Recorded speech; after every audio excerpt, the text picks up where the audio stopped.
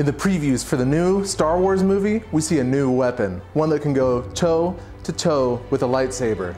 And here it is. The Z6 Riot Baton, wielded by the new Stormtroopers.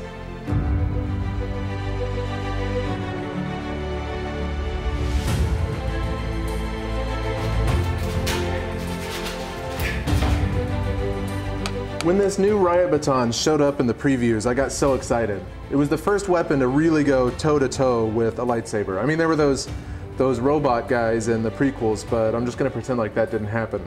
I guess it was the first time we saw a Stormtrooper not afraid of a lightsaber. It looks really cool, but after some further inspection, I thought it really looked like it was all made out of PVC, and ultimately, that's what mine's made out of. It's almost entirely PVC. I wanted it to be a little bit more impressive and a little bit scarier though, so I also added about 12,000 volts of shocking potential using a neon sign transformer.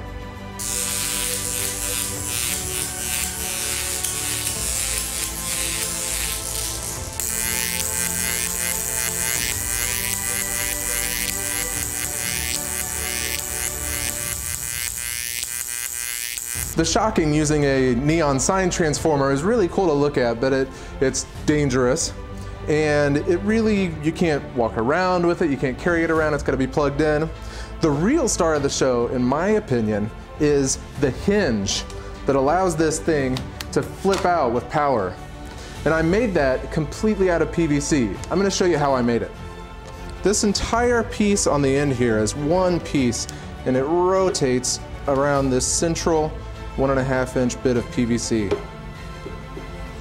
I've actually got a cutaway to show you how I built this hinge. Let's look at that. So here's a cutaway in the same orientation. Here's the part that twists, and here would be the handle down here. You can see the spring here is attached to a bit of strapping mounted to this piece of pipe on the end.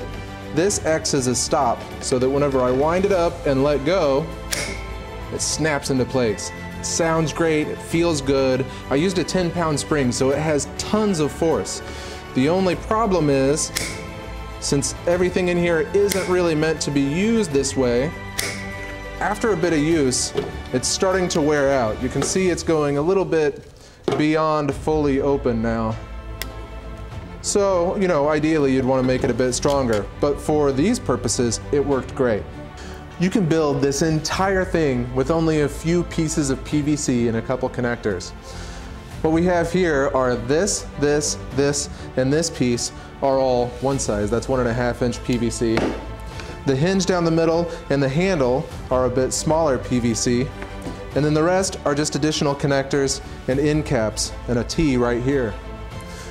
Aside from that, there's a bit of strapping, a 10-pound spring, a bunch of spray paint. Even these ridges are PVC. I just cut them real thin, spray painted them, and snapped them in place.